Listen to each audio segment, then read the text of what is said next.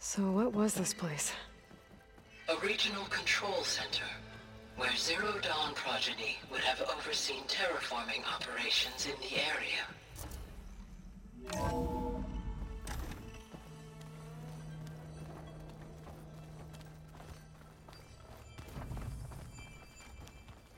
What's all this? This was intended as the main gathering space for control center operatives. You could fit a good number of people in here. Or maybe just a few.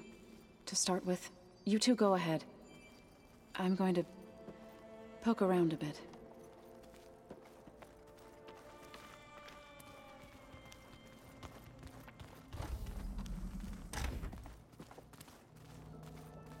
Looks like an office. Correct. The facility was designed with a number of private offices. I guess it's nice to have a space to call your own. So this place was here all this time. Built for people who would never show up. Why didn't they? Remember that guy I told you about? Ted Farrow? He sabotaged things. It wasn't supposed to be this way.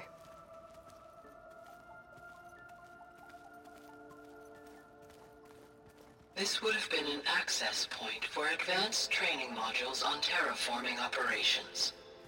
Unfortunately, those modules were deleted when the Apollo database was destroyed. That's too bad.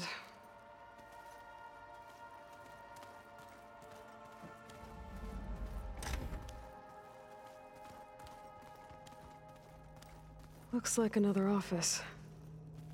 If no one's ever been here, who built all this? GAIA did. With the help of machines.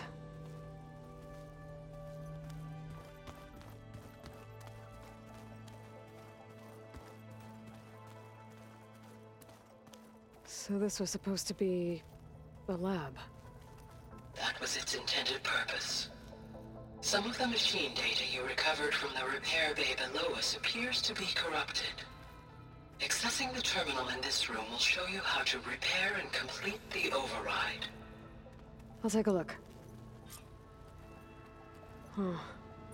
Looks like I need data from machine parts to fix the corrupted override. My initialization is complete. Hello, Aloy. Hi. So you're ready? Yes. Initialization is complete. All tests show that my heuristic matrix launched correctly and is stable. You must have many questions. We're not gonna be able to fix the biosphere without making you whole. I ran a search for your subfunctions at the Hades Proving Lab, but Minerva was the only one I found. Thankfully, the sensory capabilities of this facility are far more advanced. I will search for the others now. Transmitting query pattern. Receiving.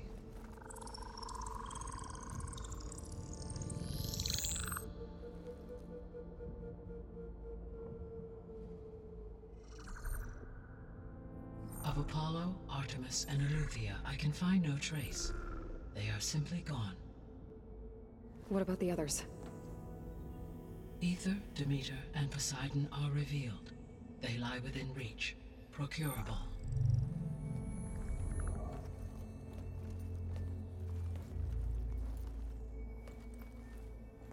And Hephaestus? It too stands revealed, but it is not like the others. That's for sure. In the years since the extinction signal, Hephaestus has evolved. Moreover, it is not confined to a single location. It haunts the global network that connects cauldrons to each other across the planet, making it exceptionally difficult to subdue. Let me guess. We need it bad? Correct. Its capabilities are essential. Without it, I can only delay the extinction of life on Earth. Hephaestus is our only hope of a permanent solution. So we start there? Unfortunately, we cannot. Procuring Hephaestus can only be attempted after my own capabilities have been significantly enhanced. Grab the other subordinate functions first, then Hephaestus. Precisely so. So, Ether, Demeter, and Poseidon. How do I capture them? To recover a subordinate function, you will have to travel to its location and find the physical processor to which it escaped. Then, exactly as you did with Minerva, you must use the master override to revert the subordinate function to its original code state. And then how do I get it back here? The subordinate function must be loaded onto a data storage device and physically carried back to this facility.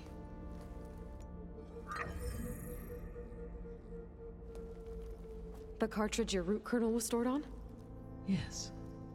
Its capacity is limited, so it can only carry one subordinate function at a time. But in all other respects, it will suffice. You said you need Hephaestus to save life from extinction. Why? Every subordinate function has value, but Hephaestus is by far the most important. Only by recovering and merging it can I regain my ability to design and mass-produce new machines at cauldrons across the planet. Only through it can I program new machines and alter the tasking of existing machines to completely reverse environmental damage. Recovering other subordinate functions may buy us time, but without Hephaestus, I cannot permanently stave off mass extinction. Given Hephaestus's importance, is there really no way to capture and merge it first? I'm afraid that is quite impossible. In my present state, launched and merged with Minerva, I am operating at less than 1/5, 18.8%, of my intended processing capacity. Hephaestus dwarfs this figure. Were an attempt made to conduct the merge under these circumstances, Hephaestus would absorb me, rather than the other way around. A merge cannot be attempted until my heuristic processing density exceeds its own. And how many subordinate functions is that going to take? Merging Ether, Demeter, and Poseidon will expand my heuristic network to 41.6% capacity, exceeding that of Hephaestus. So, when the time comes to subdue it, how do we make that happen? I do not know. While you are retrieving the procurable subordinate functions, I will attempt to find a solution. What is the state of the biosphere? Is the terraforming system functioning at all? In a sense, the terraforming system never stopped functioning. The difference, since my predecessor's destruction, is that there has been no central governing intelligence to monitor its robotic agents and assign new tasks. As a result, errors have accrued, and day by day, the biosphere has gradually veered ever more sharply towards destruction. In recent months, disturbances in the biosphere have become obvious. But these bellwether phenomena offer just the merest glimpse of the complex and accelerating cycles of environmental dysfunction, now driving Earth's biosphere towards collapse.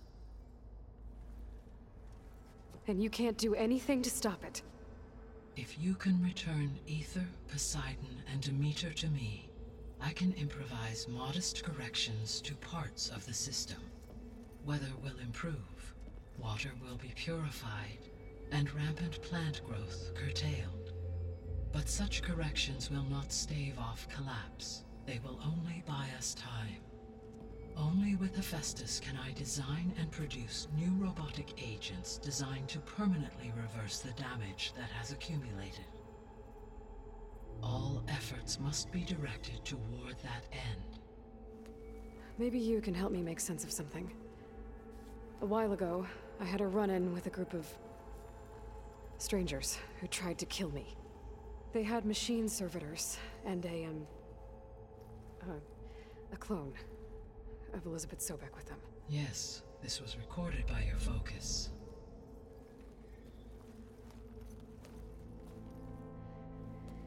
Do you know who they are? The answer to that question is related to the extinction signal that woke Hades, prompting my predecessor's self-destruction. The extinction signal? Okay, that sounds ominous. The signal did not come from Earth, Aloy.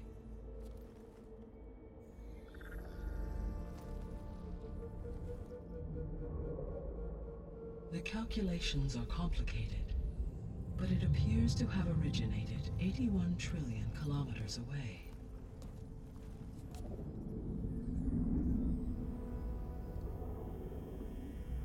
A distance so vast that light itself requires 8.611 years to cross it.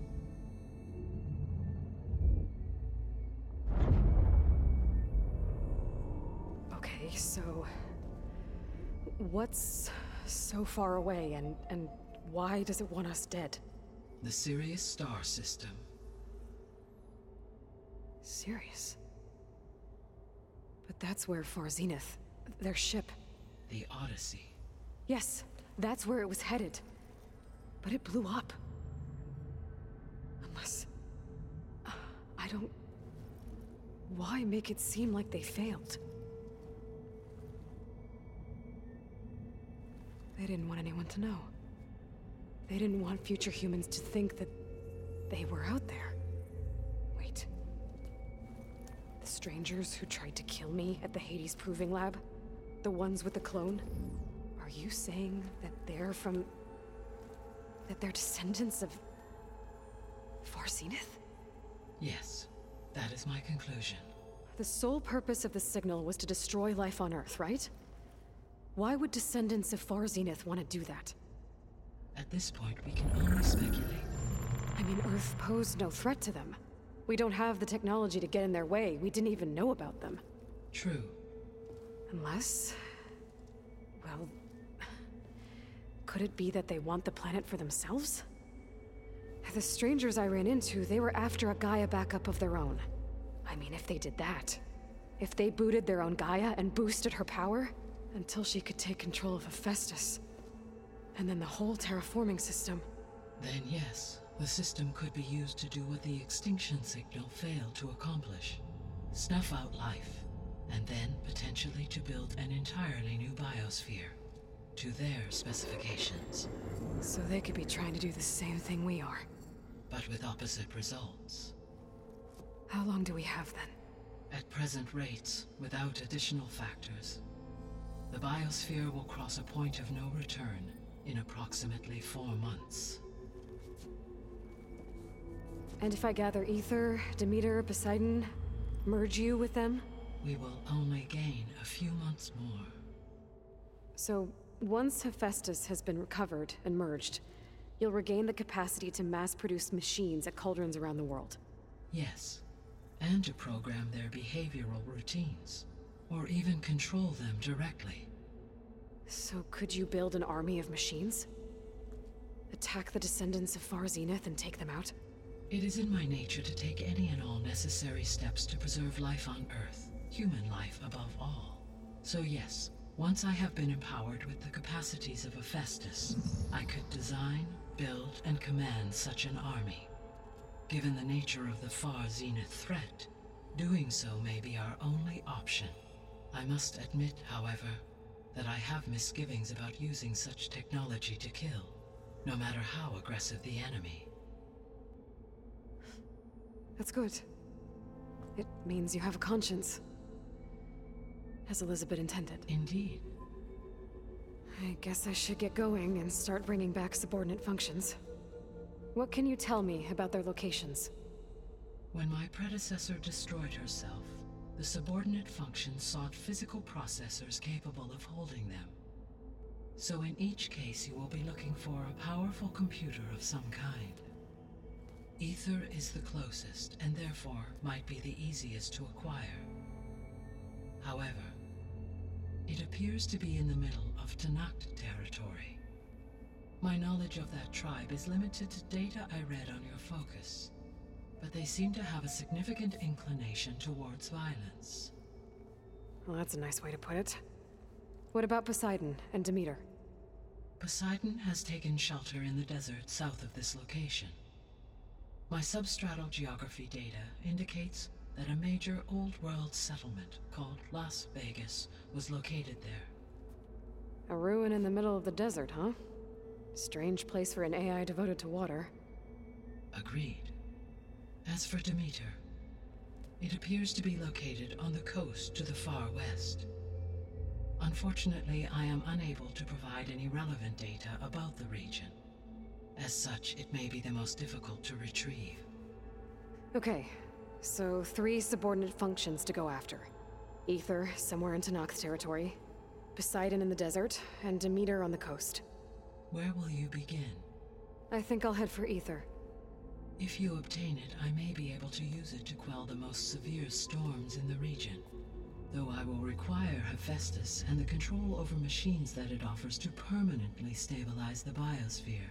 I will also transmit a summary of available data on all of the subordinate functions to you for reference. Is there anything else I can help you with? I know you have a great deal to accomplish. I do, don't I? Is something wrong? I don't know. It's just that Elizabeth set the bar pretty high. She had a dream for you, for life on Earth, and a lot has gone wrong, and it's all on my shoulders to fix it. Do you think I can do it all? Repair the system, defeat Varzenith, live up to her example? Absolutely. In her last message, my predecessor declared her unwavering conviction in your success. In you, all things are possible. You prevailed in purging Hades and rebooting my system core. You will prevail in this. Thank you, Gaia. Well, I guess I should get going. I have unlocked the facility's exits. One leads onward to the west. The other leads back down the mountain to Plainsong, should you wish to return east. Varl? Whoa! Gonna have to get used to that. That's you, Aloy? Yeah. Gaia's opened the exits to this place. Can you and Zoe meet me by the west door? Be right there.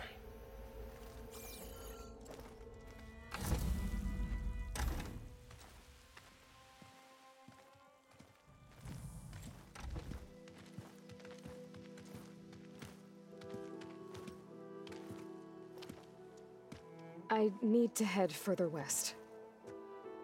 To, get more of Gaia's components. Make her stronger. You two can stay here in the meantime. Gaia can help get you up to speed. I'm not trying to shut you out. It's like training. Actually, I'm gonna go back east to get Erend. Bring him here. Look, allies, friends can help. We have a place to stay now. And like you said, Gaia can teach us, catch us up. It'll be okay. Okay. Take these then. One to wear, one for backup. Are you going with him? No. After what happened in the cave below, I want to stay here a while. There is much I need to understand. Maybe by the time you get back, I'll have a thing or two I can teach you. Looking forward to it. When will you be back? I'm not sure. But hopefully I'll have one of Gaia's missing components with me. Be careful out there. Even in Plainsong, we heard how the Tenakth clanlands are suffering from storms, machines, and now Regala. Don't worry about me. I'll be fine. Good hunting, Aloy.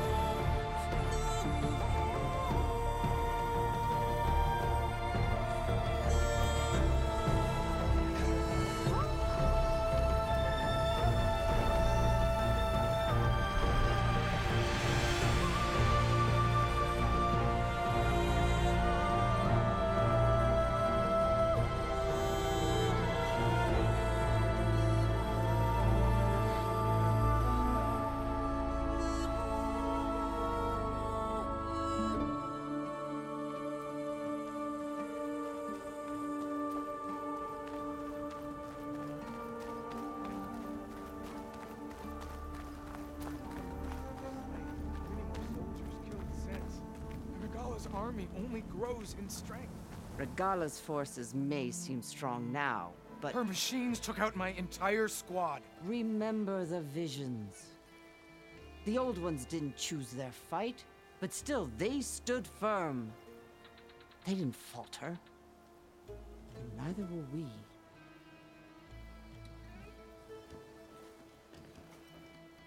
Blood of the Ten. You've come to us. You know who I am? Oh, the warrior with hair like wildfire who defeated Regala's champion at Barren Light. Yes, you are known to us. I am Dekka, chaplain of the Lowland clan. You've come to speak with Chief Hikaru. Not quite. There's something I need here. Anything you need, the chief will provide. Come. Is that one of the visions you were talking about? Yes. The records of the Ten. Who are they? Old ones. Who fought a heroic battle against machines on this very soil long ago. Their deeds are honored in the visions. At least what remains of them. To be remembered and exalted. There used to be more of these visions? Many more. Once this place was filled with light and sound. But over the years, they've fallen into darkness. One by one. That is why chaplains are so important to the tribe. We remember all we can of the visions. Etched in our flesh. Passed down by word of mouth from generation to generation. One day the whole grove may go dark. But chaplains who come after me will keep the memories alive. Come. Be welcome among the records of the Ten.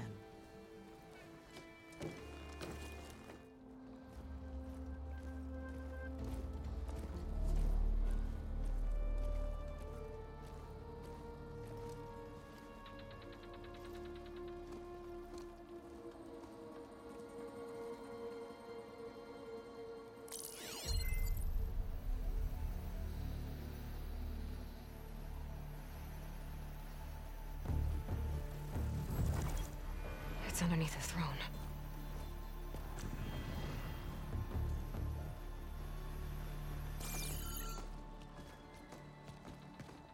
I will see you soon, Outlander. The savior of Meridian. I am told you held back Regala's forces outside Barren Light. And defeated her champion, Grutta, in single combat. Impressive. I met Fashav there too. He said you were a great warrior. And a man of honor. His death is a painful loss among many. We will not soon recover from the massacre of our marshals.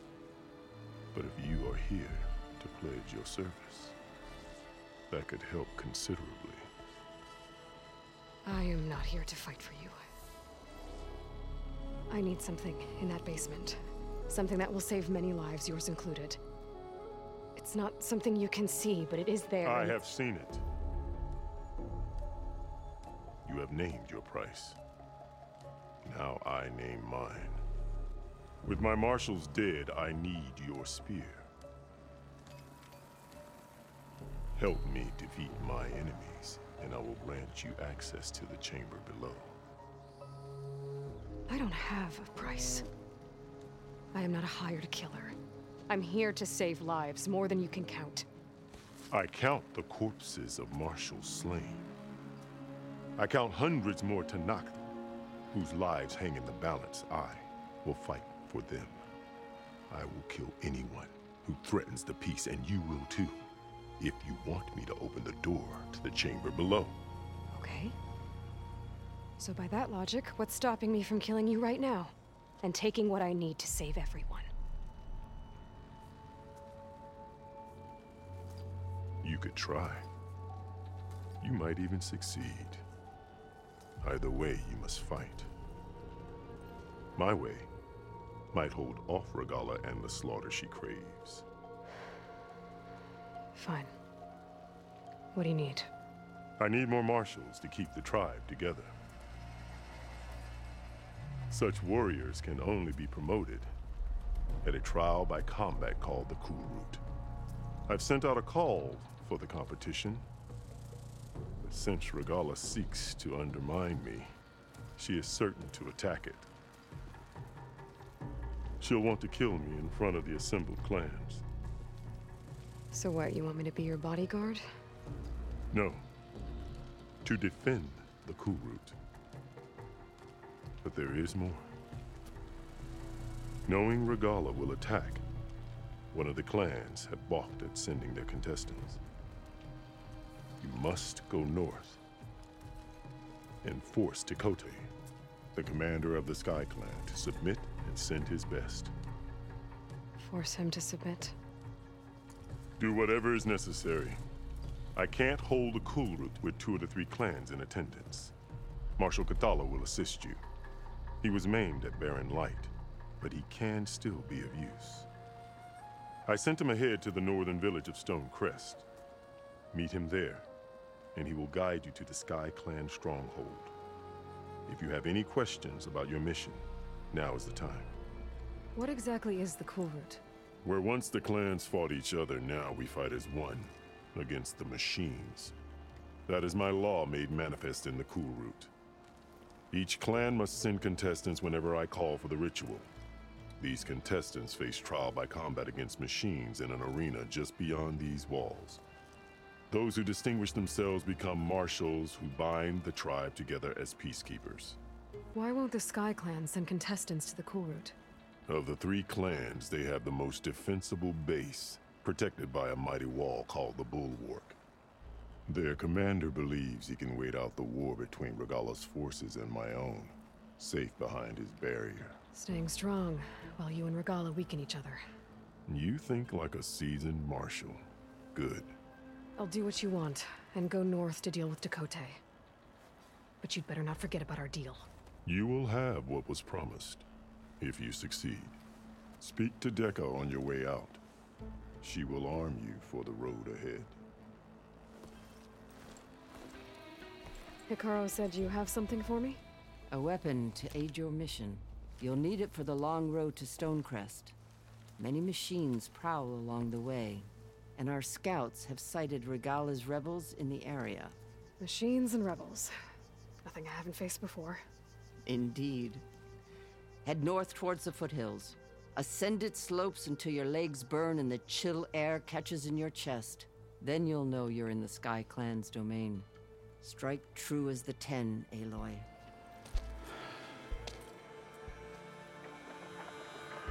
This valley is infested with Regalla's rebels. The scouts from the village tell us that they've been moving machines through here for days. Some they ride, others they herd along, and some they even strip for parts. Especially cannons. The path ahead will not be easy. We should get going.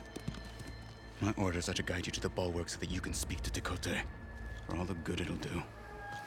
Not so fast. I'm gonna need a little more than that.